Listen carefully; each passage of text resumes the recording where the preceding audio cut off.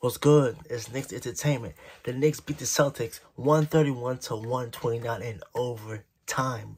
Not once, but twice. Man, what more can I say about the Knicks? Hard-fought game. Just a really great game by Julius Randle and Emmanuel quickly. Just hitting big shots after big shots, especially Emmanuel quickly with a three-pointer. He scored 7 points by himself. And, man, listen, man.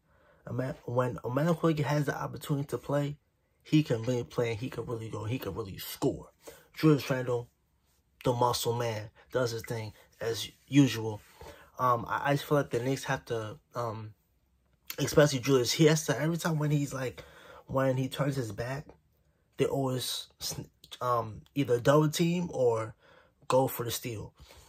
Julius have to not turn his back, but most importantly, try to square up and see before it comes. And also, the Knicks players have to cut to the middle to open up the floor, either for a corner kick or finish at the basket, or even a lob. And that's, man, a great win. 9-game win streak. Let's keep it going. Let's keep it pushing.